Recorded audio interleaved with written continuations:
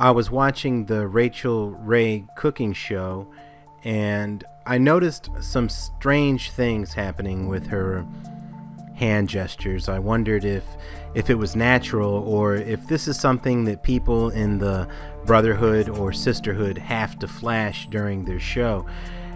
I know that some people have accepted that symbol as A-OK or a way to make a point, but I'm very suspicious of these entertainers because so many of them are using this symbol and they use it out of context, and I think that's what's happening on television in general right now.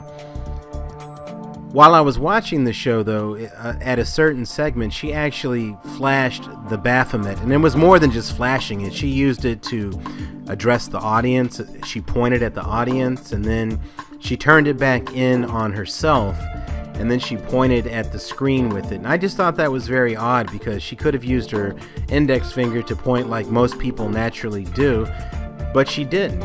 She chose the Baphomet symbol, and I think that was contrived. I think that was something that she definitely did on purpose because she has to do. That's just my personal opinion, but I think we should keep our eyes on the people that are doing this. And if you look at one of her first photo shoots that she did, she certainly had no problem selling sexual innuendo to get where she is now. So I think you should keep that in your back pocket when it comes to Rachael Ray.